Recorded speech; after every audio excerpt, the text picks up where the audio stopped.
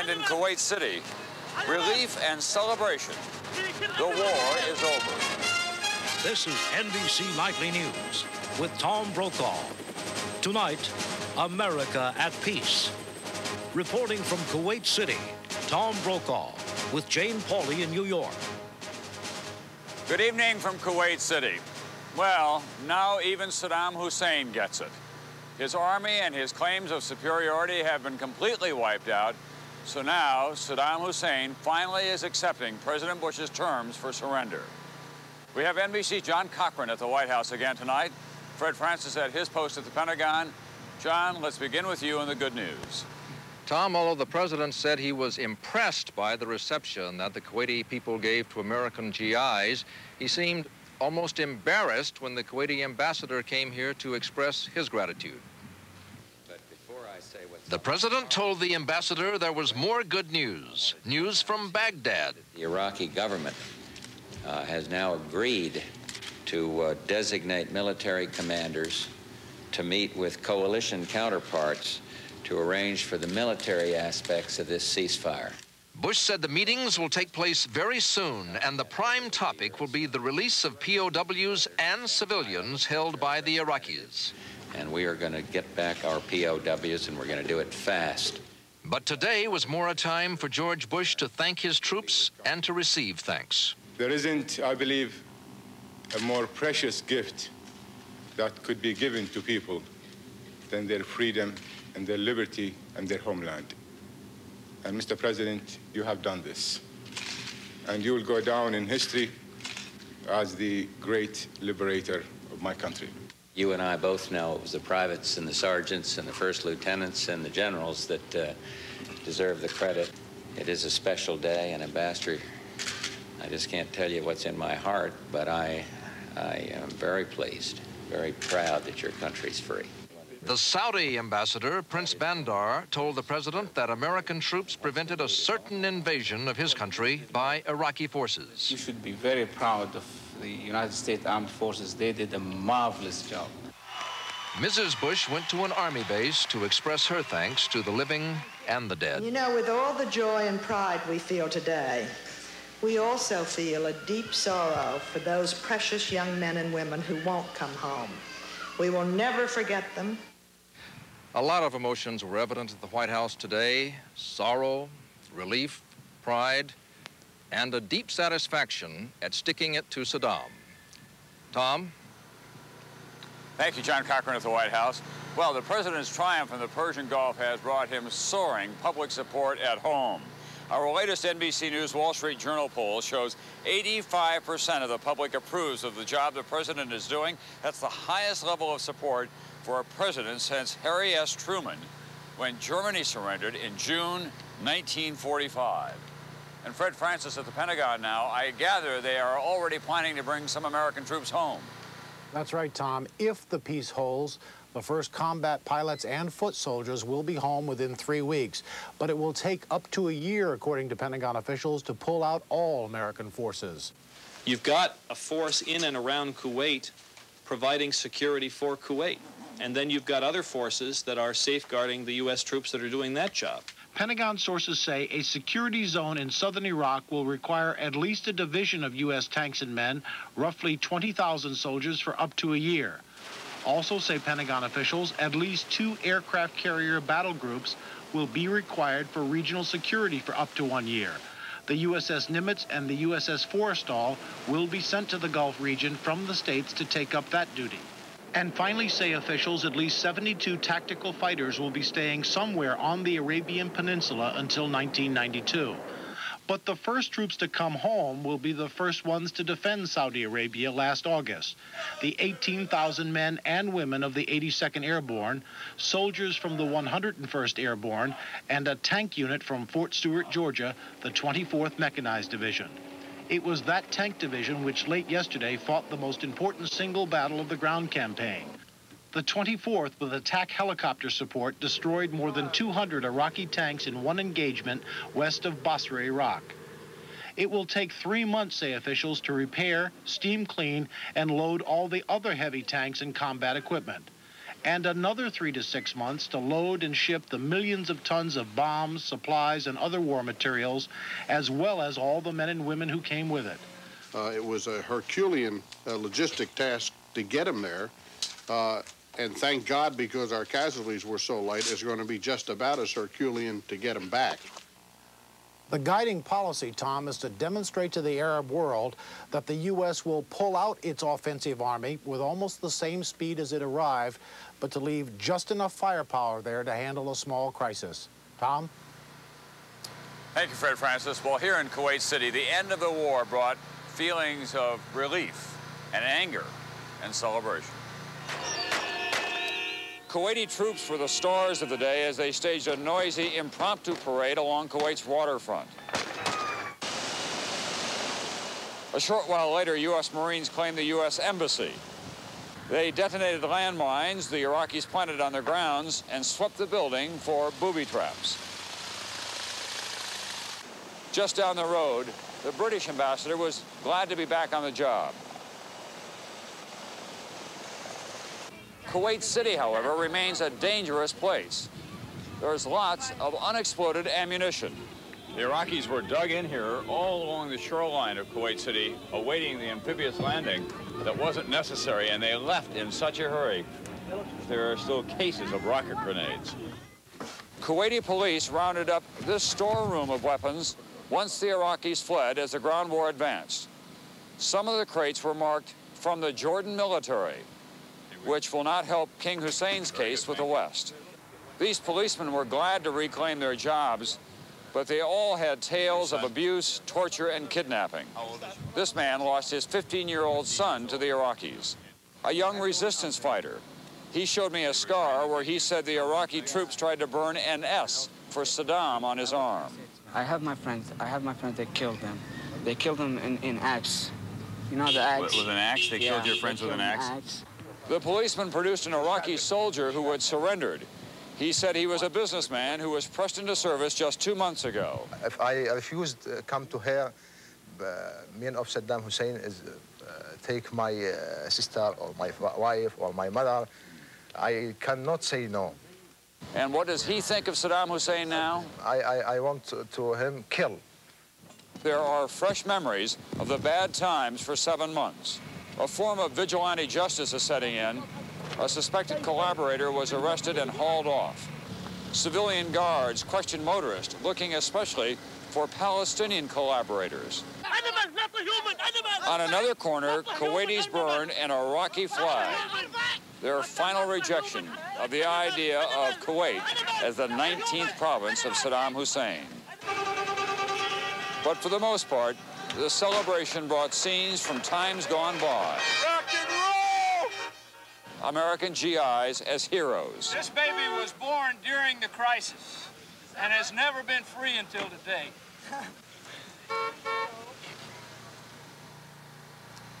In our NBC News Wall Street Journal poll, we also learned, no surprise, that the military leaders of Operation Desert Storm are also held in high esteem by the American public. Joint Chiefs Chairman Colin Powell, General Norman Schwarzkopf, and Defense Secretary Dick Cheney, all at the same high level. In just a moment, when Nightly News continues, Jane Pauley in New York talking with Tom Aspel in Baghdad. Or in the Persian Gulf. Keep your radio set on WCBS for the first word from the front line. More than just the headlines. WCBS News Radio 88. Turned out to be a humiliation, a destruction of the economy, and a defeat of the army. As the world ponders Saddam's future, the people of Iraq ponder their own. NBC's Tom Aspel is in Baghdad. Since early morning, there have been mixed emotions here. People are happy that the ceasefire means an end to the killing, but they are anxious about their future. If there was ever a day to make a brand new start in life here, today was it. A little happiness is going to have to go a long way around here from now on. Most people are depressed. There's a feeling of relief that the war is over, but there is bitterness too. Iraq's adventure in Kuwait has cost this country its place in the Arab world, although Baghdad radio and the daily newspapers are claiming a victory. The ruling Ba'ath Party newspaper Al-Saba called it a great Arab achievement. A front-page editorial said, Iraq's power remains intact. A commentary on Baghdad radio said, victory is not how many tanks or planes we or the enemy used. Victory is the face which you require in the history books. That face the newspapers talked about was nowhere to be seen here today. I don't think our army suffer as much as our people. Our people suffer a lot. For what? For what? For nothing. The cost to Iraq in dollars and deaths probably won't be counted for a long time. But there's little doubt that the country is shattered, bombed to a total standstill. Everyone here knows it. Tonight, as darkness fell, Baghdad was lit once more by tracers and flares, but this time it wasn't to ward off attacking warplanes. It was a celebration of sorts, of a peace of sorts. There are still details, prisoner exchanges, compensation, recrimination. But Iraq's first priority is to rebuild this country. Tom Aspel, NBC News, Baghdad. War often produces technological innovations that alter the course of military history. Rail transport in the Civil War, nuclear weapons in World War II. This time, high-tech smart weapons. NBC science correspondent Robert Bazell. The sands of Iraq and Kuwait are littered with thousands of tanks and pieces of armor destroyed by new high-tech weapons used in battle for the first time. Experts say these weapons, fired from planes, from tanks, and from helicopters, made history in Operation Desert Storm, and that they will change the very nature of warfare. We could have won the war without high-tech weaponry, but we could not have won it with so few casualties and in such a short amount of time. Literally tens of thousands of Americans probably owe their health or their lives to these weapons. Before the war with Iraq, dozens of bombs or shells had to be released to try to destroy any target. Predictions that aerial or naval bombardment would lessen enemy resistance often proved wrong. During World War II, Allied planes and ships bombed the island of Iwo Jima for 74 days, but the Marines who went ashore still suffered enormous casualties. But Desert Storm saw the first large-scale use of laser-guided smart weapons that often destroy a target with the first shot. With these weapons, an airplane, tank, or helicopter crew member locates the target in a rangefinder. This shines a laser beam on the target. Guidance systems on the bomb or missile lock in on that laser beam to hit the target precisely. Many of the weapons used against the Iraqis functioned as well in the dark or through smoke as they did in bright sunshine. Most of the new weapons were built in the 80s at great cost. What this campaign shows that these weapons can work on the battlefield. We've had many critics in the United States who were highly skeptical that they could work at all. While the generals have emphasized that war is not a video game, Desert Storm has shown the enormous value of advanced technology. And that experience will provide the Pentagon with powerful arguments for more money for future weapon systems. Robert Bazell, NBC News, New York. Where Nightly News continues, Tom Brokaw in Kuwait City talks with Defense Secretary Dick Cheney.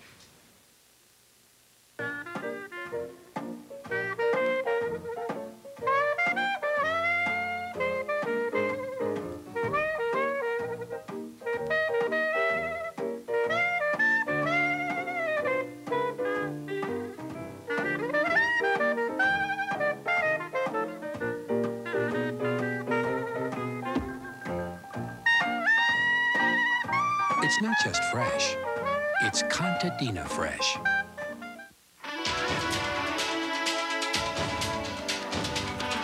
All right, so far it's not the most thrilling commercial in the world. How about this? No down payment, $249 a month. That's all it takes to get a new Pontiac Grand Prix. $249 per month, no down payment, with a 48-month GMAC Smart Lease for a new Pontiac Grand Prix. That's right, $249 per month and no down payment for a Grand Prix at Team Pontiac now. Pretty exciting commercial, huh?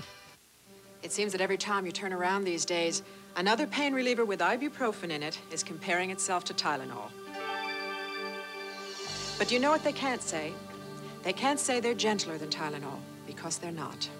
Tylenol won't irritate your stomach the way ibuprofen sometimes can. That's a medical fact. And is it any wonder that today hospitals use Tylenol 14 times more than ibuprofen? Tylenol, the pain reliever hospitals use most. My name is ANA. My name is ANA. My name is ANA. Japan's favorite airline will soon offer non-stop and exceptional service between New York and Tokyo. ANA is like our family, and we bring honor to that family by making you happy. Experience what's behind our name. My name's ANA. Service begins March 9th. ANA, Japan's best to the world. To therapy known.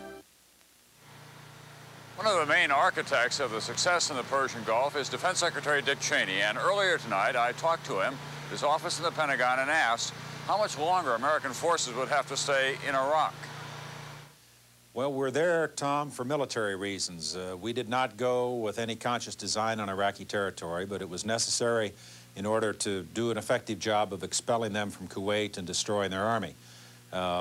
We obviously are in a position to stay as long as we need to, but we're not eager for any kind of permanent presence there.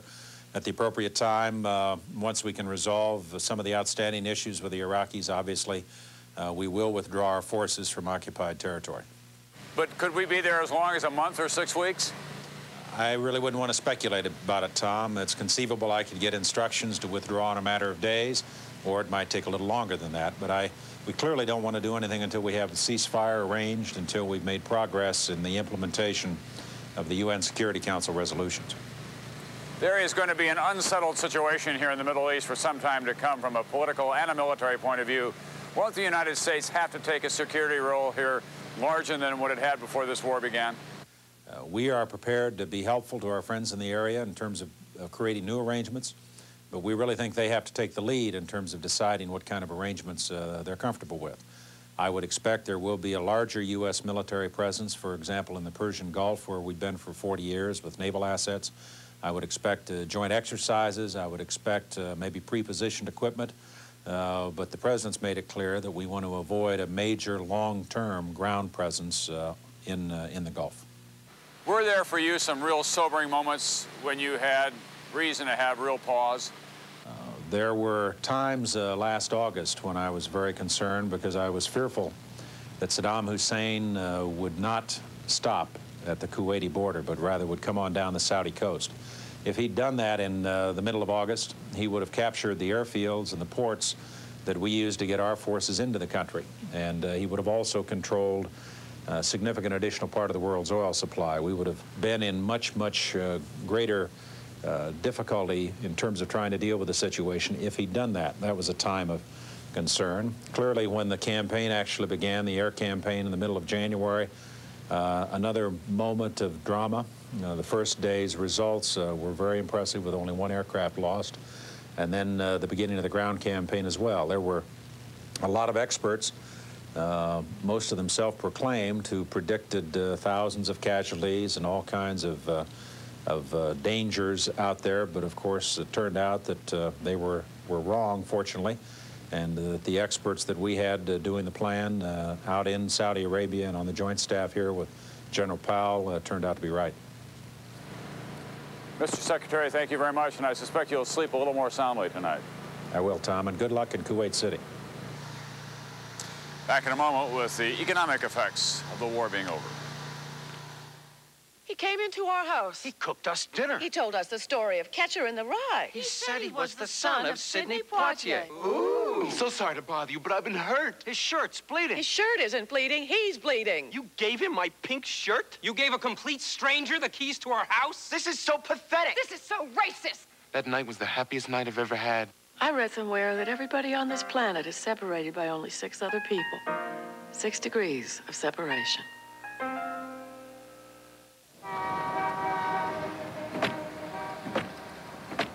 Introducing the new S15 Jimmy 4-door, because getting to work shouldn't be work. And just the new S15 Jimmy 4-door has more legroom and cargo space. Not to mention room for 5 campers and their gear. GMC truck. It's not just a truck anymore. It's quality on the road. Get special incentives on the new 91 S15 Jimmy 4-door. We're working together to give our customers We asked our assistant buyers, what's the limit? How far can we go? In bedding, we've got 50% savings. 50% off. Let's do better. Plus an extra 10% off sale prices. Great. And deferred billing. Starts 90 days after delivery. Yes, 30-day home trial. And double the manufacturer's warranty. That's 50% plus an extra 10% off betting. Macy's Assistant Buyers Days, Thursday through Saturday. We're here to give our customers what they want. Meanwhile, the Tokyo stock market fell off. Morning. Coffee's made, cat's fed. It's all yours. I need to watch the weather. Your sister has a game this afternoon. Anyone seen the umbrella? Whoever you are, whatever you're doing, cable is there for you. Trainings. Pan. Cable.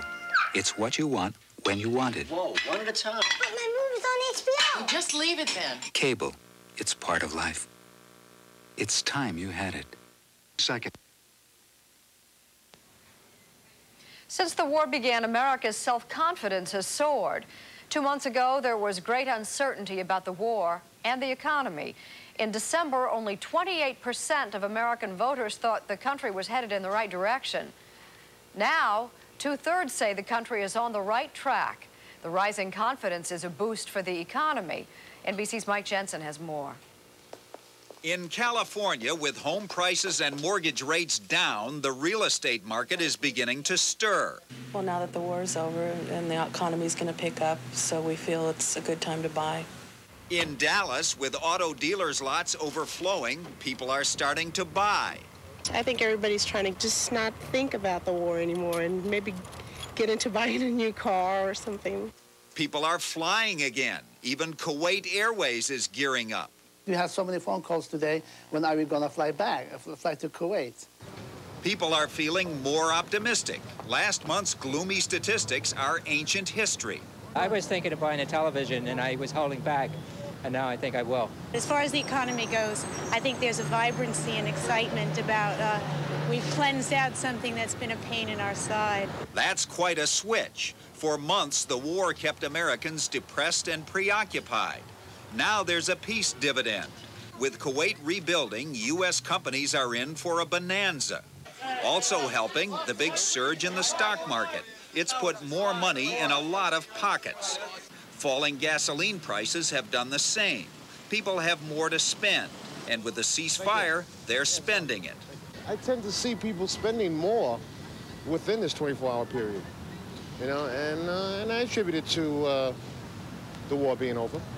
All that will help end the recession, but a warning. Recovery will be slow. There are 1 million more people out of work now than there were last August. And there are long-term problems, a huge federal budget deficit made worse by war costs, banks in trouble. Still, for all that, the mood of the country does seem to be changing. The crocuses are poking through. Mike Jensen, NBC News, New York. On Wall Street, stock prices fell slightly in very heavy trading.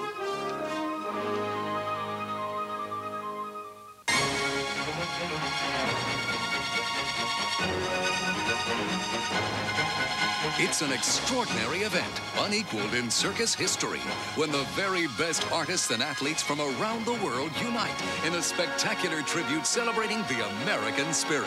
At Ringling Brothers and Barnum and Bailey Circus, it's the experience of a lifetime, and the memory will last forever. Coming to Meadowlands Arena and Nassau Coliseum. Tickets at the box office or Ticketmaster. Great news! Harrow's February Super Sale has been extended, but you have only until this Monday night to save up to 50% off all swimming pools, up to 50% off all outdoor furniture, up to 50% off all barbecue grills, and save more than 50% off pool chemicals, accessories, and inflatables. These are Harrow's guaranteed lowest prices for the season. Get ready for summer fun now. Make no payments until September, but hurry, Harrow's February Super Sale positively ends Monday night. Products with the New York State seal of quality meet higher standards than most.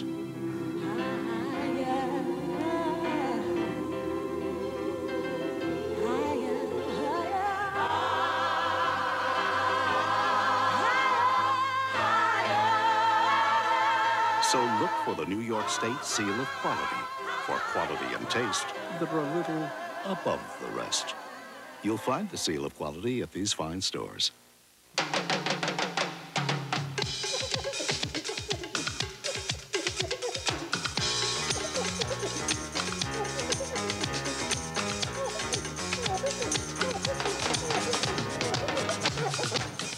We're Nassau, Freeport, and 700 islands close by, which makes everything better in the Bahamas. Even the price. One of the first American units to arrive in Saudi Arabia last summer was the 24th Mechanized Infantry out of Fort Stewart, Georgia. And NBC's Kenley Jones is in Fort Stewart tonight to see how the people there are reacting to the news of the end of the war. What better birthday present for 5-year-old Jessica Stevenson than the news that the war is over and that her father, Lieutenant Colonel Marshall Stevenson, will be coming home with the 24th Infantry Division. Now, Daddy kissed right there. You have to kiss that. At schools around Fort Stewart, home of the 24th, the children of soldiers who fought and won in the desert are proud and relieved. I'm glad when the war's over because I thought my dad was going to die. I'm proud of him that he went over there and did what he was supposed to and is coming back safely. Some of their mothers, while glad the shooting has stopped, are still cautious. Are you concerned about Saddam Hussein double-crossing us? Yes, I am. I'm still cautious of that personality. Reserved happiness. Linda Craddock's husband, John, is the commander of one of the division's tank battalions. She would have had to assist the wives of soldiers killed in action against the Republican Guard. The 24th Infantry Division had no soldiers killed during that day-long battle. I can't believe it. I mean, but that is one of the biggest reliefs I have. When the 14,000 men of the 24th left for Saudi Arabia last August, they left some businesses in the small town of Hinesville high and dry, and some with their heads barely above water. We've been impacted probably 40–50%. But economic depression aside, civic and business leaders are determined to welcome the 24th back with a huge victory parade.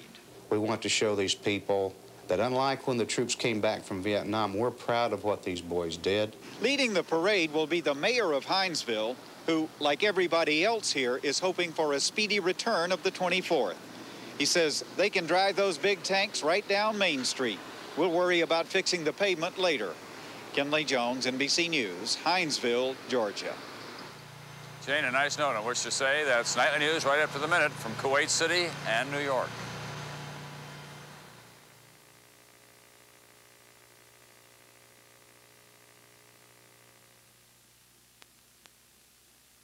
Meet the hot and talented Demi Moore. Take flight with Michael Air Jordan and see the courageous comeback of Gloria Estefan on First Person with Maria Shriver tonight. Now is the perfect time, and the season is just right. You can play all day and dance into the night at beautiful Mount Airy Lodge. New lower rates start at $70 per person per night at Mount Airy Lodge, Pocono Gardens, and Strickland's. Call 1-800-441-4410. All you have to bring is your love of everything. Beautiful Mount Airy Lodge. There's nothing in this world I wouldn't do for you, for you. I'd make a string of pearls out of the dew. Foxy lettuce, crisp, mild, and nutritious. The pride of California's Salinas Valley. Every day, we put our reputation right on the table. Find out who got Howard Hughes' fortune on the next Memories Then and Now.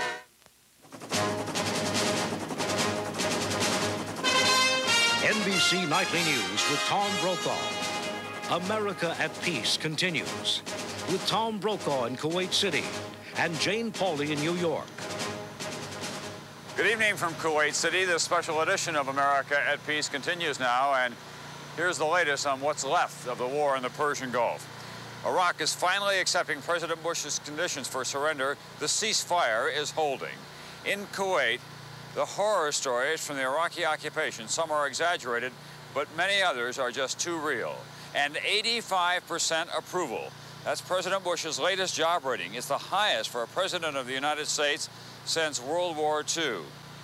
News of the ceasefire and Iraq's acceptance of many of the terms spread slowly here in Kuwait because the communications are so hit and miss. But NBC's Mike Betcher today was with a Marine regiment that helped liberate the Kuwaiti capital. Towards Kuwait City was obscured by a curtain of burning oil. At times, noon had been as dark as midnight on a moonless night.